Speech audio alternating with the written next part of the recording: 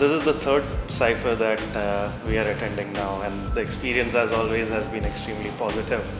Meeting a lot of people in the industry. I think this is what Cypher is really key to.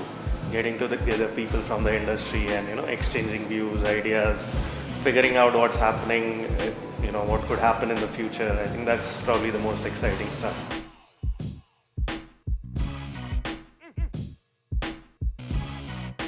Right, so I think so we have a stall here and we had that last year too, and what we have seen is similar kind of responses what we had last year.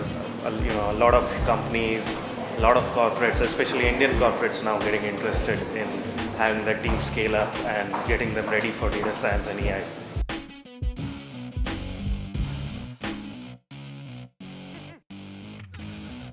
So I think what we see this year is a slightly younger kind of crowd versus what we had last year.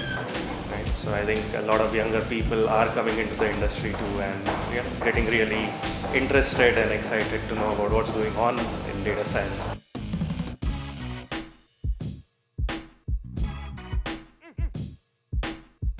I think every year when we talk about trends, it's more about terms and terminologies that we keep hearing and keep changing. So this year is the year of AI, right? So everyone's talking about AI. I think it's still at least a good 5-10 years before we see any real hardcore applications which are useful in the real world coming.